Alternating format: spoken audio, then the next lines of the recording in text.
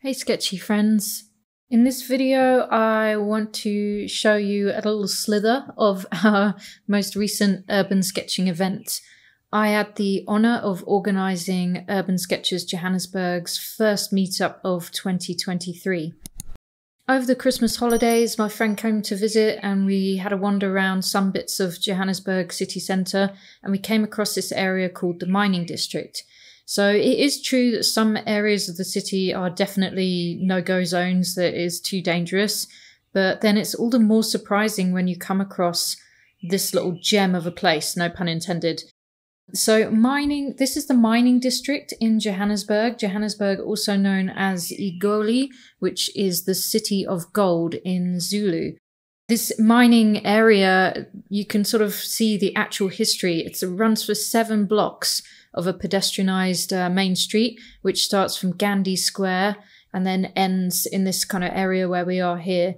And you can see all the old relics of the gold rush from like the 1890s and that kind of thing, such as the mining headgear, which I'll point out in a minute, stamp presses, carts, and just loads of information boards with all the history and stuff. So it's like a really beautiful area.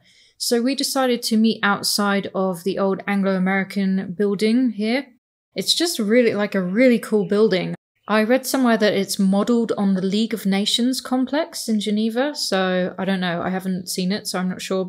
This kind of area also includes some sculptures by South African artists, fountains, urban gardens, and that kind of thing, as well as this bronze sculpture of a herd of leaping impalas, which I'll point out to you in a minute because I do draw a tiny little bit of it. So here I'm using a Stillman & Byrne Alpha sketchbook. It's a square format. I've never used this sketchbook before. This is brand new to me. I've used the first few pages so far. It is definitely a thinner paper than I'm used to using from Stillman & Byrne. Although saying that, I think it's actually probably the same as the Epsilon sketchbook. And if you haven't seen my video recently about that sketchbook, it was called My Most Experimental Sketchbook to Date. So actually that probably is the same weight paper. This one just has a medium grain is what they label it as. So it's not smooth and it's not cold pressed, but it's like a medium grain. And I know Liz Steele enjoys using this particular sketchbook quite a lot. She uses a different format, but it's the same paper as sort of her everyday sketchbook. And I think I heard her say once it's because, you know, the paper's not too thick and too crazy. It makes you less precious. And I'm definitely someone who is like that. The more expensive and thicker paper, the more precious I get, and I just can't loosen up at all. This year, I'm really trying to loosen my style up a lot more, just try and be much freer and not sort of so... yeah, all I can think of is the word tight, just not so tight. I was using a grey watercolour pencil earlier. I quite enjoy putting down big shapes with a grey watercolour pencil because when you come to add watercolour, some of the lines disappear, and I don't know, it's just quite nice. It's just something I have taken to doing, not really very consciously. I've just started doing it. And then I just sort of slapped a bit of paint down. My friend Margaret gave me some buff titanium and some Potter's pink recently. So just like in the vein of Liz Steele, I just thought, you know, let me splash some of that down. And in that shadow area in the door there, I just put some indigo. And to be honest, I was like, ooh, okay, I'm not sure if this paper's going to like this too much. It did sort of seem like it was a bit of a mess, not going to lie. But, you know, as always, I forge along and I'm like, I'm sure I can rescue this. I'm sure it won't be an utter disaster. I was feeling a bit pressured because I was like, you know, organising the event and sort of meeting people as they turned up, and then also trying to film and also trying to not do a rubbish sketch. So I was feeling a little bit anxious about it all. But yeah, actually, once I settled down, I started having fun with it. And I was like, you know what, whatever happens, happens. It's my record of the day. Whether it's an amazing, mind-blowing sketch or not is somewhat irrelevant, really. So I'm also using my new Fude pen. I've just bought this pen from Amazon a couple of weeks ago, and my friend from the UK who was visiting kindly brought it out with her, and I'm loving it. I will leave a link to this pen in the description below, but I'm really enjoying it far much more than the green Sailor Fude pen that I have. This one just seems to work for me much better. It suits my hand a bit more. I find like the green sailor one is like quite long, and I don't know, I just don't get on with it as well as other people do. Like other people absolutely love that pen. For me, I just don't really get on with it that well. This one, however, which I took a chance on, I am really enjoying so far. I haven't used it loads and loads, but I've used it enough to know that I do quite like it. So this tree on the left here, I did want to make the trunk quite yellow, which you might think is quite weird, but actually it's a fever tree, and the trunk of the tree is genuinely quite a bright sort of yellow-green colour, so that's why that tree looks like that. And I wanted to try and be a bit minimalist with this sketch. I wanted to leave a bit of white space. I didn't want to go too crazy with it. I just wanted it to be an impression of the building. But I also am trying to make sure I do get some nice bold bits in, even though I'm leaving it quite minimalist. So I'm using the black brush pen there and just putting some darkish windows between the columns in that kind of door space. This is a really beautiful building, and I definitely would love to come back to this area and actually just draw this building and maybe spend a couple of hours drawing it. Like some of the other urban sketchers that were with us, they just focused on this building, and I was like, that would have been really cool. But I was super keen to just get an impression of the entire area, so I rushed around like a maniac trying to do several sketches in the couple of hours that we were there. So I was going for the idea that I would do a sketchbook spread for this area.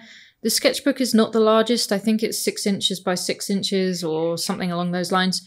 And I just don't seem to be able to draw small at all. It's just not something I'm able to do. So yeah, it was a bit of a challenge, but I was like, no, I'm sure I can squeeze it all in somehow. So here now I am sketching this awesome sculpture that is in the vicinity. It's literally just opposite this building by a South African sculptor. His name escapes me, but I'll put it in the description below, or I'll put it in the titles on the screen just now. And I think the plaque said that his son actually helped to restore it as well, which was quite interesting. So yeah, anyway, it's a beautiful statue. You'll see it in a second. Of impalas, and I was like, I'm not going to do the whole statue because, as you will see, it's pretty involved, but I just wanted to get like a little kind of taster of it. And yeah, my impalas do end up looking a bit like cartoon impalas, but I don't mind it. It's fine. It really is quite iconic of the area that we're in, and yeah, I just had to get a few impalas in there. I think again I just started out with the basic shapes with my pencil, and then I'm just sort of refining it with this 0.1 fine liner. And I'm just getting a cross section of the sculpture, just a few of the heads of the impalas. So not the most amazing drawing in the world, but again, it doesn't matter, just getting an impression of the area. And here's the sculpture. I just think it's absolutely beautiful.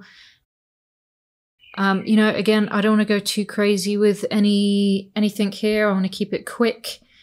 This is a great strategy for how you can capture the essence of an area just by doing a few quick sketches and making a sketchbook spread like this. This is not the best designed sketchbook spread in the world. It's not, it's something I definitely have to work on a bit more. I didn't really think it through so much, but you know, sometimes it's just fun just to get your sketchbook out, slap a few sketches down, and they just end up where they end up. It's not a problem, you know, it's okay. You don't have to overthink everything and how you're going to present it and stuff like that. Sometimes it is fun to do that. On this particular occasion, I was just so, I don't know, I felt a bit manic. I felt a bit rattled because I just wanted to video this whole thing for you. I wanted to meet people. I wanted to sketch everything. So yeah, just on reflection, I probably gave myself a little bit too much to do in the space of a couple of hours, but that's fine. So I just put a bit of Payne's Grey in the shadow areas of those impalas just to give them a bit more form, and that's it. I'm just going to leave it like that. I know what it is.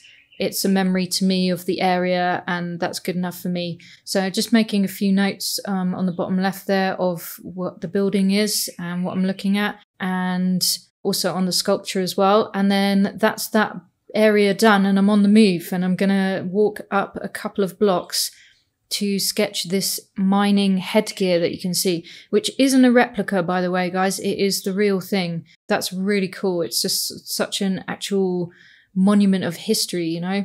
And then, as I said, they've got these information boards all over the place with photos, and then on the other side, more information about things. And it's just really cool. It's really cool to see something like this in Johannesburg City. And, you know, you might think, why is she saying that?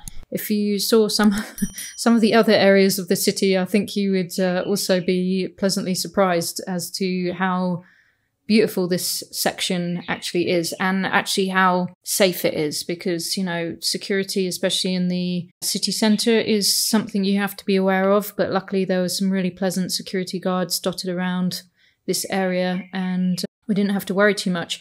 But this does explain I didn't actually film any of the other sketches with my camera and my tripod out. It just wasn't very sensible to do that. It was okay in the Anglo-American area. We were pretty closed in there, but out more towards the street here, I just didn't feel comfortable to do that. But so I'll just use my phone, and every now and again, just going to look down and show you my sketches. So yeah, as I said, there's monuments dotted around all over the place in reference to the mining that took place here. And here's a bit more. There's an information board on the mine headgear as well. And yeah, I'm just sort of plonked myself down. There's a few other sketches around as well. And I'm just going to see if I can do something basic. I'm not going to go crazy with this one. This is a very complicated structure, as you can see. So I was like, I'm just going to maybe sketch the top of it, because I don't want it to fill up my whole sketchbook page. So you can see here I've made a start on it in pencil. I'm not loving it, but I'm gonna, you know, carry on and see what happens. And then once I'd done a bit of that, and I was kind of like, all right, that's, you know, that's enough of that one.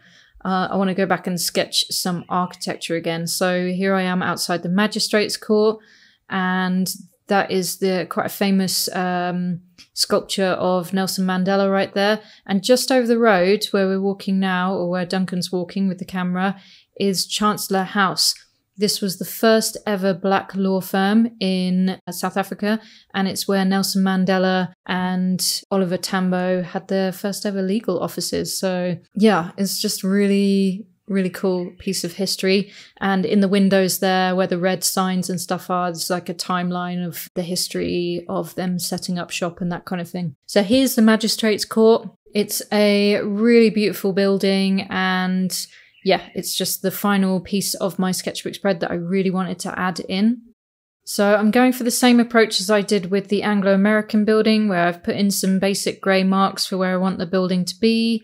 And then I'm going to go over the top with an initial layer of watercolour. It was an extremely hot day today, and so my paint was just drying so quickly. But yeah, and then I sort of just drew on top, and then I sort of slowly started adding more and more details as I felt. You know, it was again just a bit of a cross section of the building, just the top section, and just to kind of fill that space in my sketchbook spread, and just to kind of finish off a vibe of that particular area. So you can see the mining headgear on the top right there. It's like, okay, like it does the job. It's not, yeah, the best sketch in the world. So I've got this kind of awkward space here in the top left-hand side of my sketchbook spread, but that's okay. I did think maybe I should just put like a little splodge of sky around there or something, but in the end, I just decided to leave it, to be honest.